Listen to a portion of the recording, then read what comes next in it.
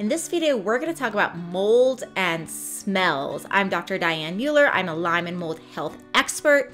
And this a common misunderstanding of if I don't smell mold, it does not exist. Wipe that from your mind. Molds can emit smells. When they emit smells, they are a chemical that's being emitted. And this chemical that's being emitted is a volatile organic compound, a VOC, similar to the compound you find in some paints.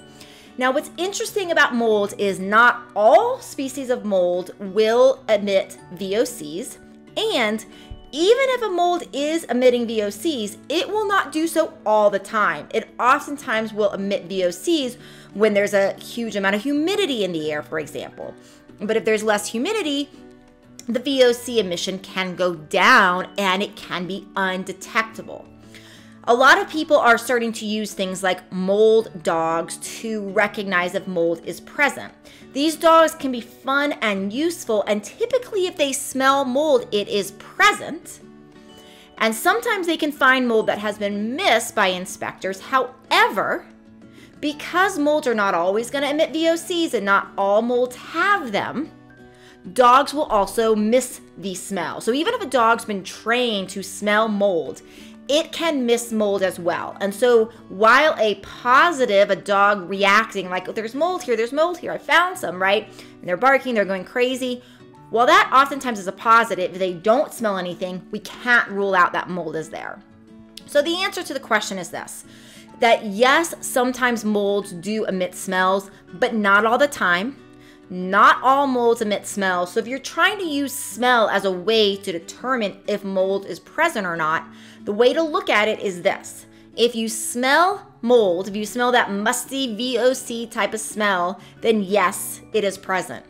If you do not smell that, it means nothing. It does not mean present. It does not mean not present. It is just a zero data point. It has no value at all.